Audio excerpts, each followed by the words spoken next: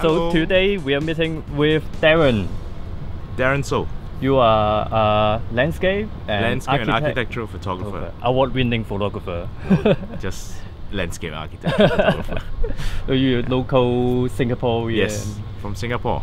Here we are at one of the public housing estates in Singapore. It's called the Punggol Waterway Terraces. And I've brought Locke here to show him around. Yeah. Darren Soh is a Singaporean architectural photographer, and indeed an award-winning photographer with works shown around the world, also on magazines such as Monaco and Wallpaper. So of course, you have got your kit here.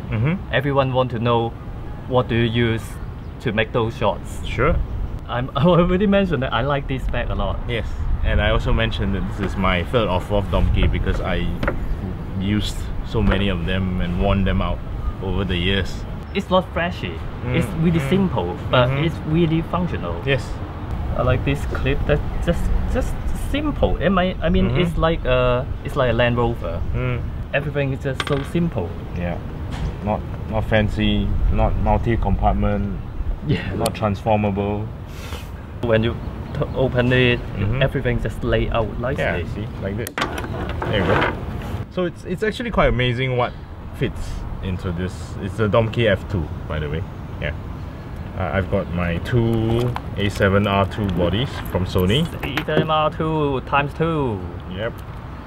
We shouldn't compare it with like medium format bags, which cost like several times the price. But when it comes to a full frame 35mm cameras, I think the sensor on the A7R2 has one of the best qualities in the world. Oh. I use them with tilt shift lenses. Yes. The 17, the 24. They're both on the metal bones adapters. I have the 70-200 f4G because I don't need the 2.8 for architecture and landscape work. Yeah. So lighter is better. So this one. So these are more for close-up shot of details. Like details. Or if I need to compress the landscape or the buildings. Yeah. And then over here I have this. This is very interesting. It's an old Nikon 35mm PC lens that I have on an adapter to use on the Sonys, which is actually very, very useful because there's the 24, there's the 17, this is a 35. And there's a lot of adapters in this. Well, okay, this part is not really necessary, but it's just that because I sometimes use other Nikon lenses, which I can use this. It's a keep-on shift adapter to. That's shift adapters. Yes, well. yeah. It's a shift adapters. I have two of them actually. Yeah. That's really small. Yeah. So okay, the more interesting thing is this. The old Nikon 50mm AIS lenses. The 1.8. Shit! It's already overheated. Again. Well, it's a small camera. Take 4K maybe. But this one is still rolling, right? Yeah. Okay. Yeah. So this is a 50mm AIS Nikon f1.8, and actually, when you mount it on this keep-on shift adapter, it allows you to shift up to 10mm. And this is not actually a shift lens. So the image circle for the old Nikon 50mm is really big. Wow. Yeah, so it's interesting. We found it out by trial and error, and I've actually used it to replace the old Canon 45 tilt shift because it's really not a very sharp lens. But this one is really sharp, so I've been using it as a shift lens with the adapter. Interesting. Yeah, so you know, it's a very pleasant surprise because it gives you a very cheap shift lens, because this lens can be gotten for like $100 over, and the adapter is like another $100 over. So you know, it's a win-win situation if you mount it on the Sony.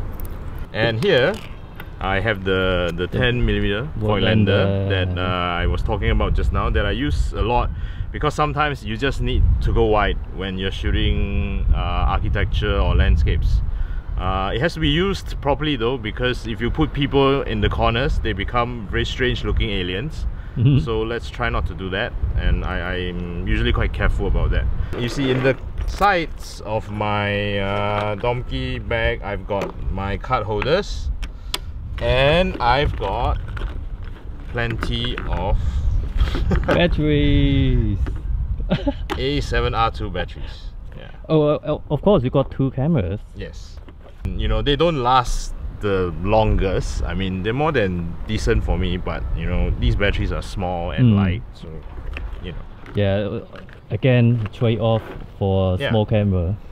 And then there's also the iPhone, which I used to do panoramas, which works really well. Yeah, it is. And I've actually managed to print an image from an iPhone 6 when I was using an iPhone 6 in a panorama with 3 meters by 1 meter.